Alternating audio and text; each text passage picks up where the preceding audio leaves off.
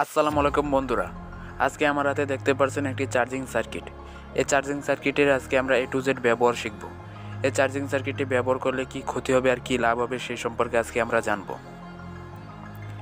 Charging পিনের এই টার্মিনালটি হচ্ছে ব্যাটারি পজিটিভ ইনপুট। জেনার ডায়োডের পজিটিভ টার্মিনালটি হলো ব্যাটারি ইনপুট পজিটিভ, আর ব্যাটারি নেগেটিভ টার্মিনালটি হলো এটি। এলইডির নেগেটিভ টার্মিনালটি হলো ব্যাটারি ইনপুট নেগেটিভ।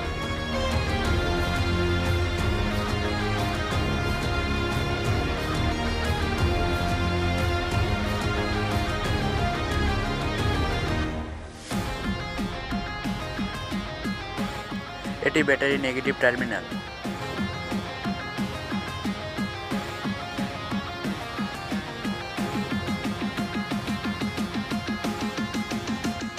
আর আউটপুট হিসেবে যদি আপনারা কিছু চালাতে চান, সেটির পজিটিভ টার্মিনালটি হলো এটি, আর নেগেটিভ টার্মিনালটি এটি। পজিটিভ টার্মিনাল এটি আউটপুট, ব্যাটারি ইনপুট পজিটিভ আর আউটপুট পজিটিভ টার্মিনালটি এটি, আর আউটপুট নেগেটিভ হলো এটি।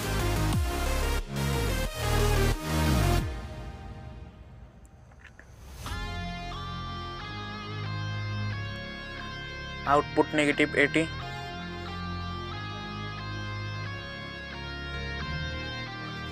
আউটপুট নেগেটিভটি আপনারা এখানেও লাগাতে পারেন। সবথেকে ভালো হয় রেজিস্টরের অপর পাশে লাগানো।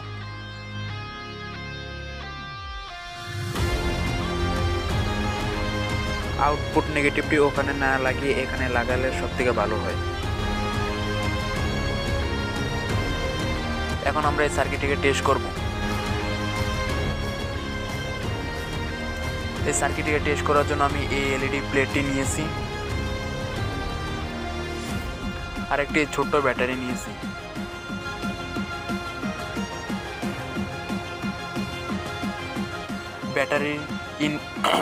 ব্যাটারি ইনপুট টার্মিনালটি আমার লাগানো হয়ে গেছে।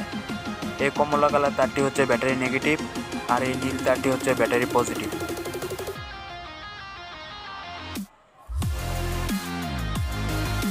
কমলা কালার তারটি নেগেটিভ আর নীল তারটি হচ্ছে পজিটিভ।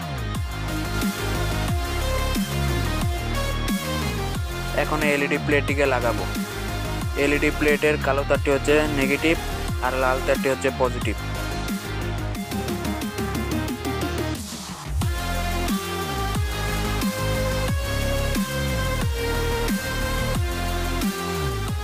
এই কালো তারটি রেজিস্টরে এই মাথাটাতে লাগাতে হবে।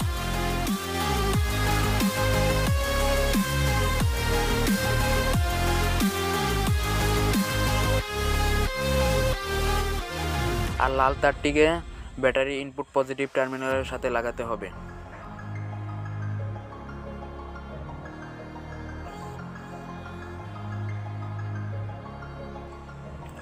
আমার এলইডি প্লেটটিকেও কানেক্ট করা হয়ে গেছে।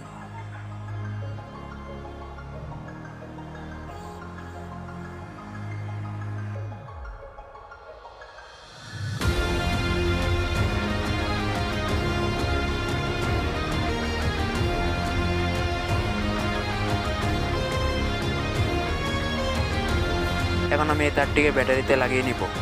ব্যাটারি পজিটিভ নেগেটিভ দেখে লাগাবো। কমলা কালার তারটি নেগেটিভ, নীল তারটি পজিটিভ। এখন সুইচে টিপ দিব।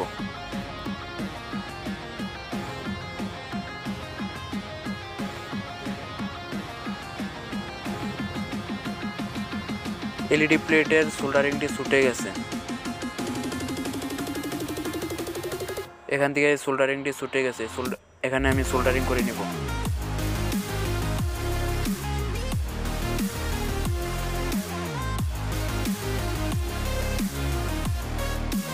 প্রথমবার সুইচে টিপ দিলে আলো অনেক বেশি হয়, দ্বিতীয়বার সুইচে টিপ দিলে আলোটা একটু কমে যায়, তৃতীয়বার সুইচে টিপ দিলে একেবারে বন্ধ হয়ে যায়।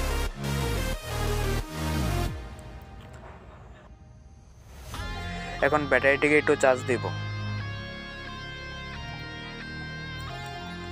এখানে ইন্ডিকেটর এলইডি জ্বলেছে। ইন্ডিকেটর এলইডি জ্বলছে মানে ব্যাটারিটি চার্জ হচ্ছে।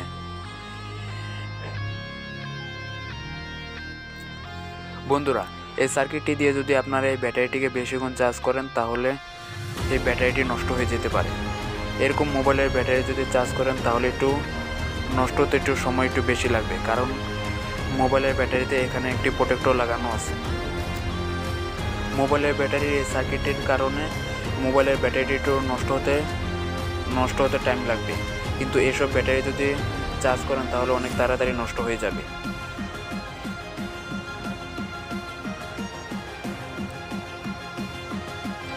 এই সার্কিটটি দিয়ে আপনাদের ব্যাটারিটিকে 2 থেকে আড়াই ঘন্টা চার্জ করতে হবে। এই 2 থেকে আড়াই ঘন্টার যদি বেশি আপনারা চার্জ করেন তাহলে ব্যাটারিটি নষ্ট হয়ে যেতে পারে।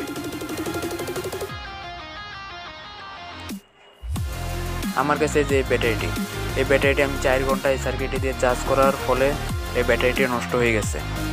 এই ব্যাটারিটি আর চলে না। বন্ধুরা, আজকের এই ভিডিওটি এই পর্যন্ত। ভিডিওটি দেখার জন্য আপনাদের ধন্যবাদ। ভিডিওটি যদি একটু ভালো লাগে তাহলে একটি লাইক করবেন। এই চ্যানেলে নতুন আসলে চ্যানেলটি সাবস্ক্রাইব করবেন।